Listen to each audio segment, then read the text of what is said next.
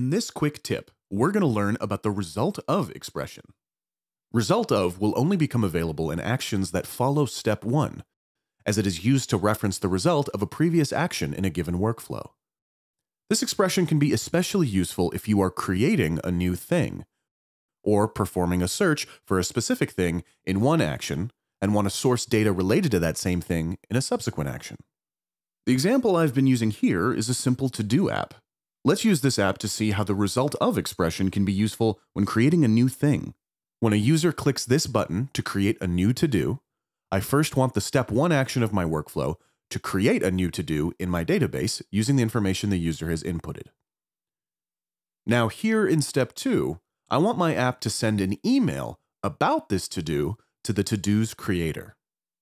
So I'll go ahead and add the send email action, and because this action follows step 1, the result of expression is now available. So I'll choose the result of step 1's to-do's creator's email address for the recipient.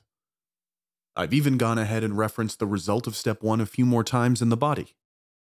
As we can see in this example, Bubble will automatically provide the appropriate fields based on whatever the result of expression evaluates as. So if the expression evaluates to a number, you can perform mathematical equations with that result. Or if it's a list, you can add or subtract items from that result. And the same will be true for whatever custom type the result evaluates as. It's also important to note that you can use this expression to source the result of any applicable step previously executed in your workflow. Even if you have, say, 10 steps in your workflow, step 10 could grab the result of step 3 if that step results in relevant data. Not all steps will be applicable. One significant advantage of this expression is that it will ensure one action happens before another in your workflow. By default, Bubble triggers the steps of a workflow in the most efficient order, but by referencing the result of step X from step Y, we can ensure that step X will be executed first.